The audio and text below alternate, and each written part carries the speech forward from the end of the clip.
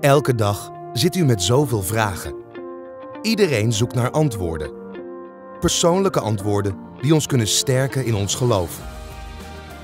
Die antwoorden liggen soms voor het grijpen. Bereid u voor op Gods woorden die door de Bijbel tot u spreken. En vind de antwoorden met Bayless Conley. I think one of the inward questions that people have, or one of the issues they grapple with, is God mad at me? You know, I've done so many things wrong. I've trespassed against others. I've failed to do what I should have done. Certainly, God must be mad at me. Well, we're going to be looking at that, and the truth is God loves broken things and broken people. He loves you. Here's Bayless Conley with part 2 of his continuing message from last week.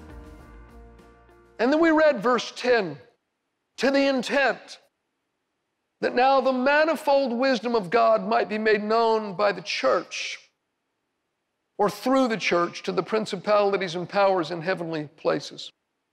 Now, principalities and powers refer to both bad angels and good angels. You can look in Ephesians 6:12 later on if you want, where it talks about the forces of evil. Our warfare is not against flesh and blood, but against principalities, powers, against the rulers of the darkness of this world. So it can refer to fallen angels, but it can also refer to good angels. 1 Peter 1:12, speaking of the gospel and the church and this mystery that has come to light, says this, that even the angels long to look into these things. And the manifold wisdom of God, the varied wisdom of God is declared and displayed through the church. And when all the fallen angels see it, they think, why did we ever crucify him? Look what we've done. We've sealed our own fate. We didn't know. And the good angels lift their hands and they say, oh God, thank you for your glorious wisdom, and we praise you forever and ever. It's an amazing thing. And in the end of verse 9, it says, all things were created through Christ. But you know, God did not choose to showcase his wisdom through the mountains or the seas or through the earth or the moon or the sun or the stars or through the galaxies that are doing their choreographed dance throughout the universe, but through the church.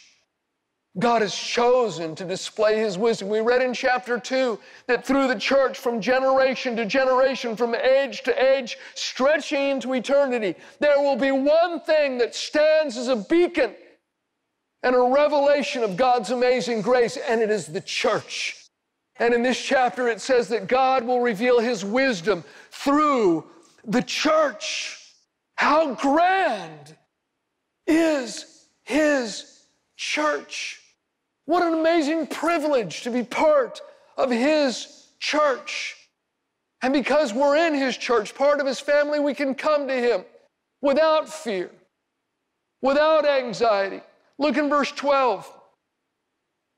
It says, in whom we have boldness and access with confidence through faith in him. Meaning we have access to the Father. We can come to God with boldness and confidence. The word boldness literally means freedom of speech.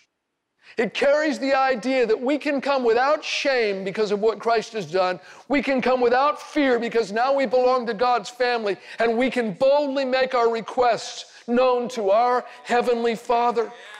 What a wonderful thing.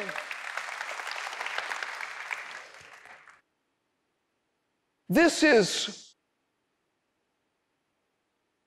the mystery that brought the church to birth, that made us accepted into God's family. It's made us heirs and joint heirs with Christ so much that Jesus, in John 16, when he's talking to the disciples, he said, in that day, talking about the day the mysteries revealed, the day of the church, in that day, he says, I won't go to the Father for you. But you go to the Father yourself and you just ask in my name, because the Father himself loves you. In the next chapter, in John 17, Jesus is praying and he says, Father, I know that you've loved them as you have loved me.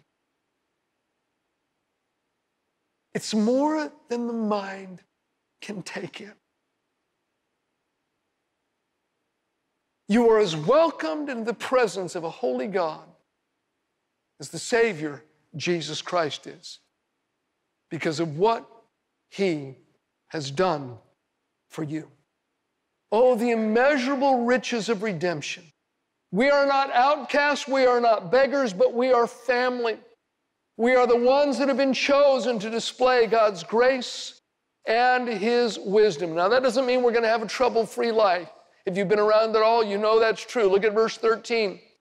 Therefore, I ask you that you do not lose heart at my tribulations for you, which is your glory. So don't lose heart when things happen that don't make sense. Still come to God with boldness and confidence and let your requests be made known. I mean, the Apostle Paul had led these Ephesians to Christ. He'd established the church there. And now their leader, their mentor, he's in chains in Rome. Some of them would have lost heart over that. Some of them would have said, I don't understand. You know, where is God? But you know, God was working out his plan even while Paul was in prison. And frankly, it is an honor to suffer for Christ, as Paul makes clear in that verse. And from here, Paul begins to pray for them. And I'm going to make a few comments. Beginning in verse 14, he said, for this reason I bow my knees to the Father of our Lord Jesus Christ, from whom the whole family in heaven and earth is named, that he would grant you, according to the riches of his glory, to be strengthened with might through his Spirit in the inner man. This is a great prayer to pray for others and for yourself. Pray for inward strength, not just for changed circumstances. Many people spend much effort and energy praying that God would change their circumstances. Very few people pray for inward strength. Someone once wisely said, do not pray for easy lives. Pray to be stronger men. Do not pray for tasks equal to your powers. Pray for powers equal to your tasks. And then the first part of verse 17, that Christ may dwell in your hearts through faith. And certainly there's the idea there of praying for the awareness of Christ's presence in your life, but I think there's more than that. The word dwell means to settle down, to settle in, and to make a permanent home. I remember when I went to college. Now, once I left home, I traveled around and lived in a few different states, and I eventually ended up in college up in Oregon. And I remember my first day, I actually lived in a dormitory for a year. And walked in the room of my assigned, dorm, and there's a guy, he's going to be my roommate, sitting on one of the beds, and he was as different from me as you could imagine. He's got a military haircut. His clothing is way different than mine, and I am Mr. Hippie that's just walked into the room. I have very, very long hair. My clothes were radically different than his, and I dragged in a piece of driftwood that I had in my car, and I put it up in the room. I had this old ripped painting I'd got in a yard sale like 5 years before that I dragged all over creation. I put up this old ripped painting. I hauled all my records in, then I ripped off my shirt, and I flopped down on my bed. And I could tell he was freaking out, but I didn't say anything to him. We later became friends. His name was Joe. Actually, we became good friends, and Joe confided in me one day. He says, Bayless, you know that day you walked into the dorm room and you put down that weird piece of wood and put all your records down there and put that weird painting up? He said, I thought, oh my God, he's actually settling in here. I got to live with this guy for a year. Well, you know what? The question is, has Jesus really settled in your life? He may not bring a piece of driftwood or some old painting or a bunch of John Fahey records, but he will decorate the walls of your soul with peace and joy and confidence and purpose and security and faith and love. Has he settled down? Is he at home in your life. Goes on in verse 17, it says, and that you, being rooted and grounded in love, may be able to comprehend with all the saints what is the width and the length and the depth and the height, and to know the love of Christ, which passes knowledge, that you may be filled with all the fullness of God. He talks about knowing something that surpasses knowledge. It's an interesting thing to say, isn't it? Somebody says, Pastor, why don't I feel that kind of love? Maybe you should start praying this kind of prayer.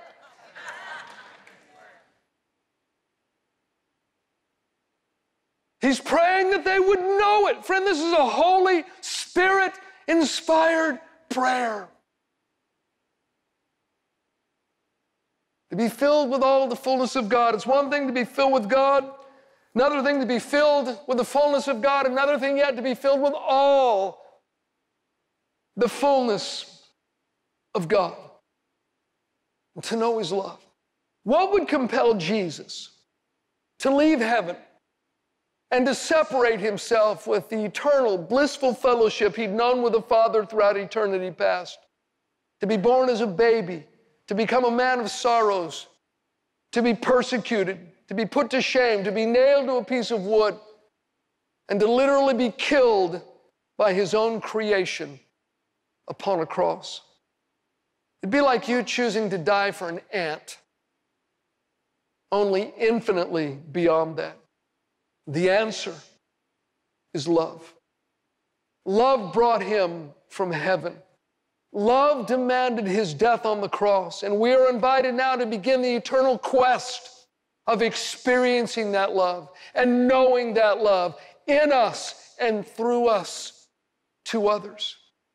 Some of the most amazing language in all of the Bible in these verses. Look in verse 20. Most of us know this one. Now to Him who is able to do exceedingly, abundantly above all that we ask or think, according to the power that works in us.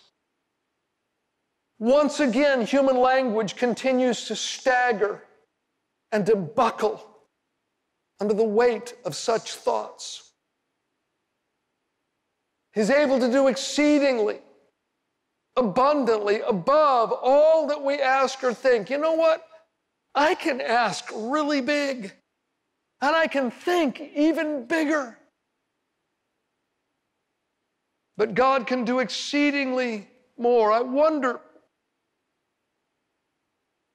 if much of our praying is far too small. I wonder if when we get to heaven, we're going to go, oh, I could have had so much more.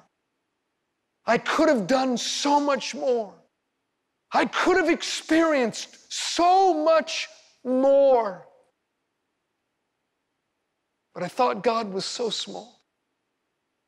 You know, Bethany Harrison's wife, one of her brothers worked years back at the Montage, the hotel in Laguna Beach, at one of the restaurants there as a waiter. And there was a husband and wife that were staying at the Montage for a week, and they came into the restaurant one night, and her brother Ben waited on them. And when he came to give them the bill, the guy just handed him a credit card and said, look, whatever you think you're worth, write that as the tip. Whatever you think you're worth. Ben wrote $250. Brought it. Guy didn't bat an eye. Filled out the check, paid it. Well, he and his wife came back to the restaurant the next night, and all the waiters and waitresses were fighting over who got to serve him. And he did it again the next night. He told, it was, I think, a waitress the second night, says, hey, whatever you think you're worth, just write it down. $500. Didn't bat an eye, just paid it. Next night, came back again. And this went on like for 6 nights in a row, 5 or 6 nights in a row. It got up to, the final one wrote $1,000. Guy didn't bat an eye, just paid it. And when I heard that story, I couldn't believe it. I thought, why not put $10,000 down? Why not put $50,000 down? Why not write $1 million? I mean, to some people, that's like $20. I mean, all he could have done was say no, and I wonder if we do that with God. When he supplies our need, he does it according to his riches in glory by Christ Jesus. The story's told of a famous golfer here in the U.S., this is decades and decades back, was actually invited by a king in one of the oil-rich Middle Eastern countries to come play golf, and he was reticent to respond. He wasn't going to do it, but his friend said, yeah, you should do it. So he agreed to come, and this sheik or king, he sends his private jet over to get him, flies him all the way over to the country, and they spend 3 days golfing. Had 3 wonderful days. And when he's getting ready to get on the jet and fly back, the king said, listen, these days have been very memorable for me, and I want to thank you. I'd love to give you a gift. What can I give you? And he said, look, nothing. I don't need anything. This has been great. He said, no, please. And he could see that the king was not going to relent. He says, well, he said, I collect golf clubs. It's my, as well as playing, I collect, rare golf clubs. Maybe find a golf club for me. King said, okay, done. And on the way back, he's thinking, man, what kind of a golf club would a king give? Is he going to give me a gold putter with my name etched in it? What is this going to be, a gem-encrusted 7-iron? What? And he got to thinking about it and started watching the mailbox for like the next week or so. And I think it was 2 weeks later, he gets a registered letter from the king, opens it up, and it is a deed to a 500-acre, 18-hole golf course. And he realized that when he said a golf club, the king thought he meant a golf club, because the word can mean both. Kings think differently than we do.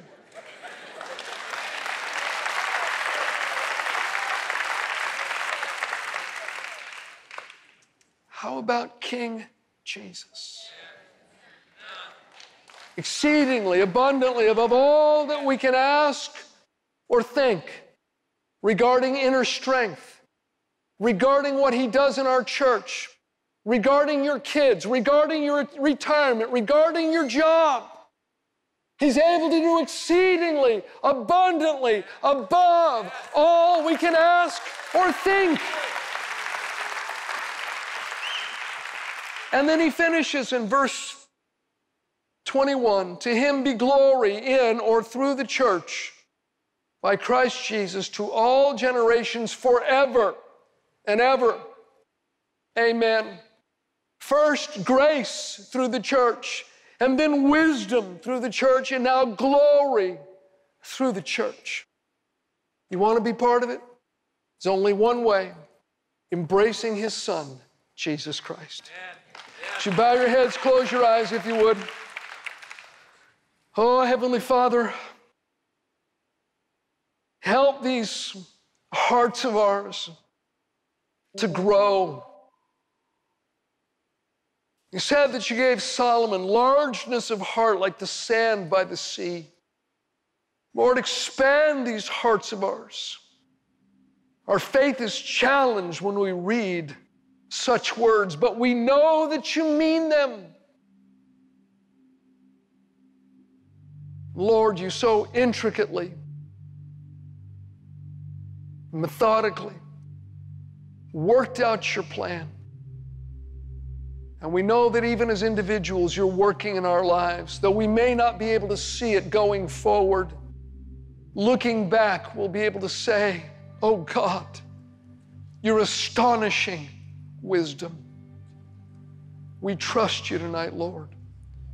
We thank you that you've sent your Son to redeem us and to make us part of this great revealed mystery called the church. We just invite you, Holy Spirit, to move in our midst, through our hearts. Thank you for breathing on your church, oh God. Thank you for reviving your church, oh God. Thank you for giving us a fresh visitation of your Spirit, oh God. Fresh illumination concerning our mission together as a family, but our part as individual members of that family. Lord, we bless you. Please, every head bowed, every eye closed. I'm just going to take another moment and just want to invite you to pray with me. If you've never asked the Savior into your life, listen, Jesus died for the sin of the world. I can't say more. He paid the price. He's real. He was raised from the dead on the third day because the claims of God's eternal justice were forever satisfied. And what he did in your stead, on your behalf, in your place. And this marvelous thing we've been talking about tonight, for you, it's a prayer away. The Bible says if you believe in your heart God raised Jesus from the dead and you confess him with your mouth as Lord, that God will bring you into this relationship with himself called salvation. It makes you a part of his church, part of his family. It gives you access and so much more. I'm just going to ask before I pray, if you know you need to pray this prayer, if you want to pray this prayer with me. You may be a backslider that needs to come home, a prodigal son, prodigal daughter, and you're tired of living around the perimeter. You know you can't enjoy sin when you know the truth about Jesus, and you certainly are not enjoying Christ when you're sinning. And for you, it's time to come home, prodigal son, prodigal daughter. So I want to invite you to respond as well. And to the person that may have never uttered such a prayer, let me assure you, this is not about signing some list of things you're no longer allowed to do. It's not about ceremony or ritual. It's about you having life. It's about you finding out the purpose for which you were created. It's about you having your sin washed away and becoming part of something glorious that spans the globe. If you want in on the prayer, nobody looking around but me, just put your hand up right now all over the auditorium. Just put it up. Let me acknowledge it. After I acknowledge the hands, you can put them down, then we'll pray together. A lot of hands. Just keep them up for a minute. I see them. I just want a minute to look around. It's awesome. Okay? Okay? Good? Wonderful. All right, put those hands down. Let's pray together. So maybe say this out loud if you would. You say, oh God, I humble myself before you. And I want to say thank you. Thank you for thinking of me. Thank you for sending your own Son who died on the cross for the sins of the world. Jesus, thank you for going to that cross. I believe you died and were raised from the dead. And I invite you now to come into my life, Lord Jesus. From this moment forward, all I am and all I have, I place in your hands, and I choose to follow you. It's in your name I pray, Lord Jesus. Amen. Awesome. Awesome. So good. Stay tuned at the end of the program today for a special inspirational thought from Bayless. You know, sometimes something as simple as praying a prayer like you just watched us pray together in the church can make all of the difference in the world. That difference being your heart. The Bible says that God doesn't see as man sees. Man looks on the outward appearance, but the Lord looks at the heart. And if even you pray a stumbling, halting prayer, but if your heart's behind it and you really want God in your life, you really want help from Him, you really want to know His Son, Jesus Christ, God will answer your prayer. Just let your heart and your lips connect. Speak words to God.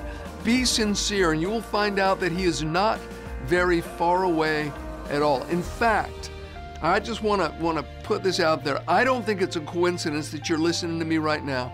I think God has set you up and He wants to change your life. Talk to Him. Do it now. Heeft u genoten van deze boodschap? Bestel dan de volledige preek op cd of dvd. De contactgegevens staan nu in beeld. We bidden dat u blijft groeien in wijsheid, geloof en de kracht door Gods Woord.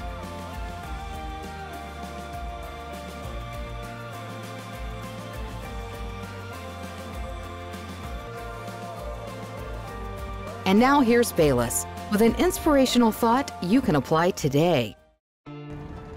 You know, hundreds of years before the events happened, Isaiah prophesied by the Holy Spirit about the substitutionary sacrifice of Christ. You can read about it in Isaiah chapter 53. And some of the things that it says there, that He was despised, that He was rejected. He was led as a lamb to the slaughter, but He didn't open His mouth, though He could have opened His mouth. He could have called legions of angels, but He allowed Himself, you know, to be beaten and to be taken to the cross, to be rejected, to be despised. And, you know, He did those things as a substitute. If you think about it, Jesus was rejected by the very world He created. He was rejected by the brothers that He grew up with. He was rejected by the nation from which He sprang. And ultimately, He was rejected even by His heavenly Father as the sin of the world was laid upon Him. And He became our sin substitute. The Father turned His back upon Him when He was on the cross, where Jesus cried out, my God, why have you forsaken me?" From that moment, He identified completely with mankind's curse. He who knew no sin was made to be sin for us.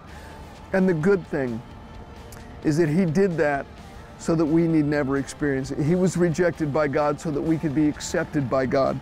Listen to these verses from Ephesians chapter 1, if you would. Verse 6, to the praise of His glory, the praise of the glory of His grace, by which He made us accepted in the Beloved. When Jesus raised from the dead, when He was raised from the dead, He did it as our substitute. And in the eyes of God, we are in Him. He died as our substitute. He was raised from the dead. And when the Father looks at Jesus, He sees us. We're accepted by the Father in Him. I am so excited about my upcoming trip to Europe. We'll be in Germany. We'll be in Switzerland. We will be in the Netherlands, 3 countries that I absolutely love, and more importantly, that God absolutely loves. If you've never been out to one of our meetings, find out where they are. Do all you can to come out. I would love to meet you. Hope to see you at one of those meetings. Kennen Sie das? Ihre Freundin kommt andauernd zu spät. Sie schenken ihr deshalb eine Uhr oder lieber gleich ein paar Wecker. Und Ihr Partner will schon wieder nicht mit in den Gottesdienst. Dabei versuchen Sie es schon so lange, ihn zu überreden. Und die Kinder fragen wieder nach Süßigkeiten, obwohl sie schon oft erklärt haben, wie ungesund das ist. Oft möchten wir unseren Mitmenschen helfen, sich zum Guten zu verändern. Und doch bleibt alles, wie es ist. Gehen Sie es anders an. Auf dieser DVD erklärt Bayless Conley, wie tiefgehend und nachhaltig der Heilige Geist das Leben von Menschen verändern kann und was Ihre Rolle dabei ist. Bestellen Sie die DVD Überlass es dem Heiligen Geist jetzt im Internet oder rufen Sie uns an.